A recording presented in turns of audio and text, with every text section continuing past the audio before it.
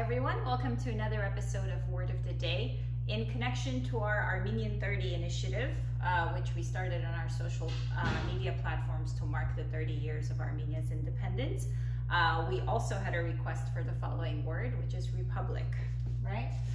So I'm sure many of you know that the root of the English word republic is via French, via Latin, respublica, right? So the res meaning matters or affairs, and then the publica, public, right, of the people and so on.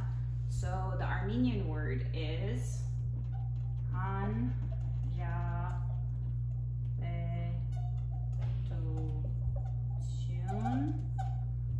with the two orthographies, and let me transliterate.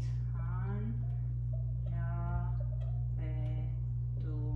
Of course, in the Soviet years, you would hear Hayastani Respublika, right?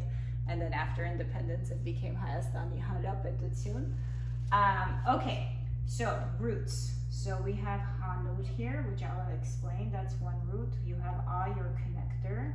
You have Bet, another root. And you have Utsun, which is your abstract noun marker. So Hanud, an Armenian root that means Bolod, amen, so all, every, yeah.